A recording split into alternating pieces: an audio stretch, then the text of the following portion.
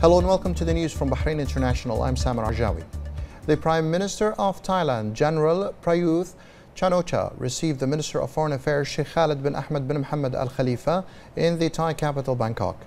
The Minister conveyed the greetings of His Majesty King Hamad bin Isa Al Khalifa, His Royal Highness the Prime Minister Prince Khalifa bin Salman Al Khalifa, and His Royal Highness the Crown Prince, Deputy Supreme Commander, and First Deputy Prime Minister Prince Salman bin Hamad Al Khalifa to the Prime Minister of Thailand, and their wishes to him and his people of abundant health and success, and the Kingdom of Thailand further progress and prosperity.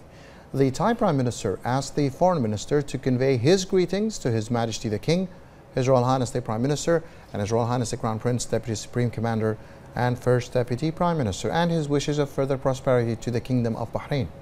He also expressed pride in the friendly relations that Bahrain and Thailand share, as well as the progress they are witnessing on all levels, and its strength, which is based on trust, respect, and mutual appreciation, welcoming Bahrain's accession to the Treaty of Amity and the cooperation in Southeast Asia.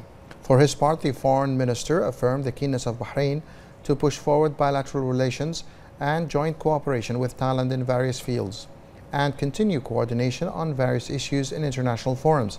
He commended Thailand for hosting the 35th Summit of the Association of Southeast Asian Nations, ASEAN, and wished the summit success in reaching results that contribute to strengthening the role of the association, achieving its goals, and meeting the hopes and aspirations of its countries towards further progress and prosperity.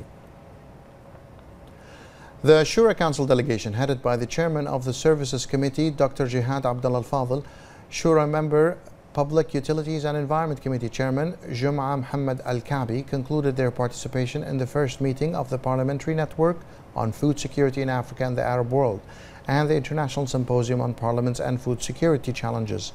The seminar was held in the Moroccan capital, Rabat, where Dr. Jihad Al-Fadl was recommended as the Deputy Chief Executive of the network. The meeting also witnessed discussions between members of the legislative councils of the participating countries, where Shura Council stressed the need to remove obstacles standing between African-Arabic economic cooperation. UNESCO has listed Muharraq as a creative city in the field of design. It also added 66 new creative cities from different countries around the world to the list. The President of the Bahrain Authorities for Culture and Antiquities, Sheikha May bint Mohammed Al Khalifa, highlighted that Muharraq continues to prove that it is an international and cultural center. She stressed that the cultural achievements made by Bahraini cities receives the full support of His Majesty King Hamad bin Isa Al Khalifa. She also highlighted that Muharraq has witnessed over the years an unprecedented urban movement, and pointed out that the process of preserving the old city of Muharraq came with the joint efforts between the public and private sectors.